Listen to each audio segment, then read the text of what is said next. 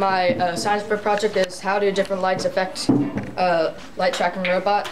My materials were two 3-volt vibration motors, 3 AA batteries, a AA battery holder, a breadboard, some MOSFETs, toothbrush heads, a timer, a 1/4 watt kilo-ohm resistor, 2 GL5528 photoresistors, a mini power switch, a floodlight, a cell phone light, an LED light, a red LED, a blue LED, a yellow LED, and a green LED, and masking tape.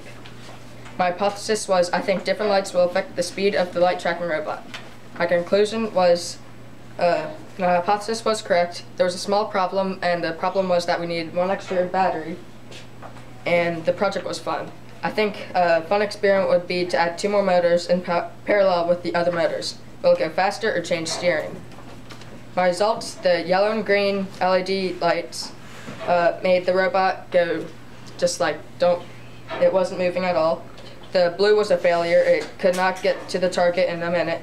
The red, we did it 3 times, and the 2 times that we did it, it was a failure. But the first time we did it, it got 21.94 seconds. The cell phone light got an average of 11.73. The LED flashlight got an average of 8.85, and the floodlight got an average of 6.96. Abstract. The phototaxis is the movement in response to light towards or away from light. While I was researching for the project, I read white light attracts more moths than yellow light. I tested different colors of light to see if that was true. I used the robot with light sensors and different colored lights and tested to see which light made my robot go the fastest. My hypothesis was correct. Bio-inspired robots mimic animal behavior, and in the future, robots will be able to copy these behaviors more easily. My procedure. 1. I got all my parts on the table. I starting with my breadboard, the red base plate. I installed the MOSFETs, photoresistors, the switch, and all the wires. Using double-sided tapes, I attached the battery pack and to the bottom of the breadboard. Using the hot glue gun, I attached the 2 motors, which are on the side, and the toothbrush heads. When I first tested it, the first test run I did was a failure.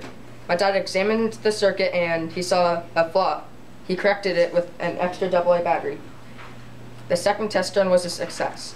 I gathered several light sources with different intensity and color.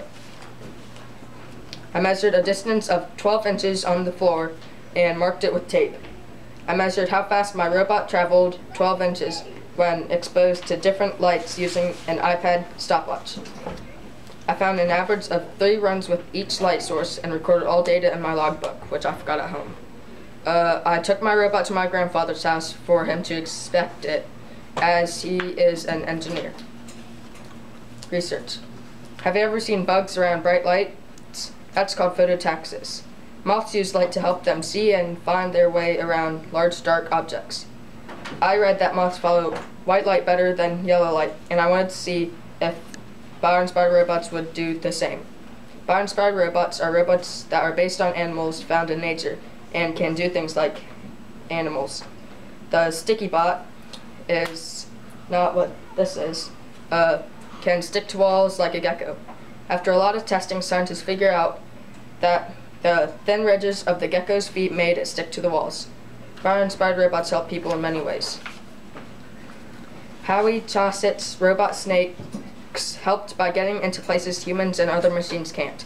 Scientists at Carnegie Mellon University made a device that acts like the lower leg of a human. This device helped people with neuromuscular diseases to walk. The big difference between real animals and bio-inspired robots is that animals can feel and react to their surroundings and robots can't.